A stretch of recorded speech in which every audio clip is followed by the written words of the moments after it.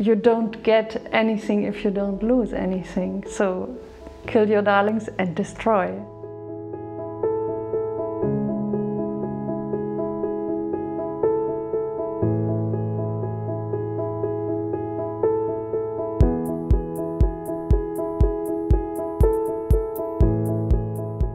Oh, a very nice memory of my early paintings. I won a competition of our local bank. We had to draw a house, our home, something. And I got a very fancy school bag, yeah. But it was very trendy and I was very happy about winning this.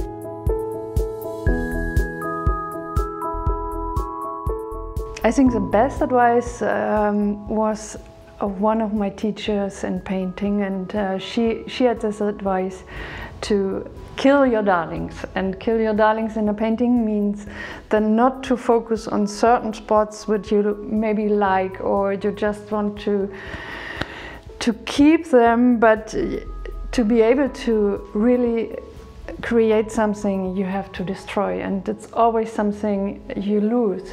But you don't get anything if you don't lose anything. So kill your darlings and destroy. Encourage yourself to go ahead with this.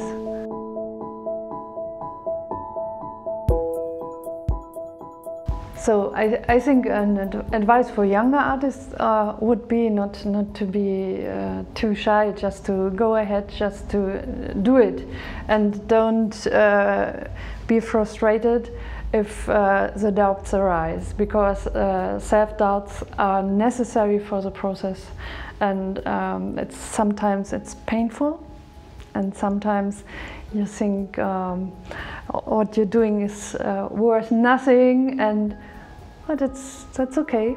You don't get further if you don't have this self-doubts.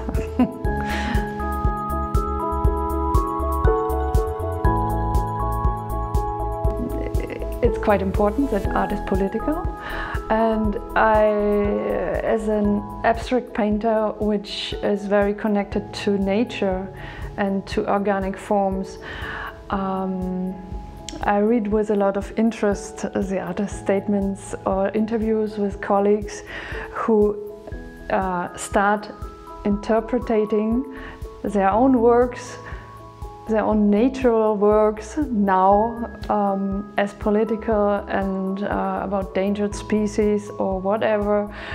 And I said, no, what I'm doing is not, and that's okay.